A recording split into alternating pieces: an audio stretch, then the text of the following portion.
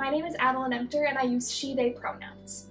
I'm currently a general experimental psychology student here at the University of North Dakota. I want to talk a little bit briefly about the differences between gender identity and sexual orientation, giving you kind of a background of some of this terminology that you might not be familiar with if you don't know a whole lot about the LGBTQ+ community yet. So first and foremost, gender identity and sexual orientation are two entirely different things, although they're often grouped together in this LGBTQ+ acronym.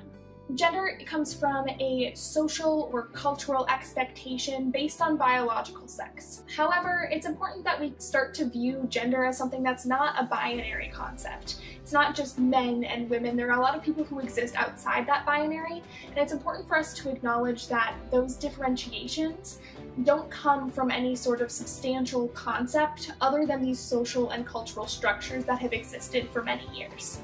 Gender identity in itself is your personal feeling of self-concept, so the way that you feel most comfortable identifying in and of yourself. That often correlates, though, with your gender expression, which relates to femininity and masculine representations through hair, clothing, voice, etc. But a lot of people will also present relatively androgynously, avoiding those masculine or feminine concepts, and regardless of your gender expression, it's entirely valid. Moving towards sexual orientation has to do with your attraction to other people, whether it be sexual, emotional, or just relational in general.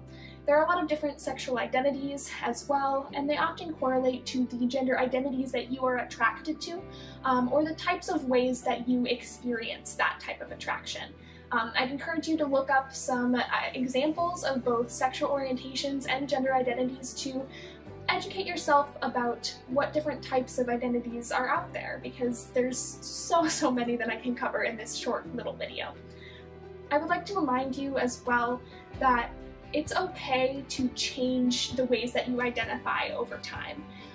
Gender and sexual orientation are often influenced very deeply by our experiences, and so over time, the ways that you feel most comfortable identifying might change or shift as time goes on. And whatever words you choose to use to self-identify your gender or orientation are entirely valid.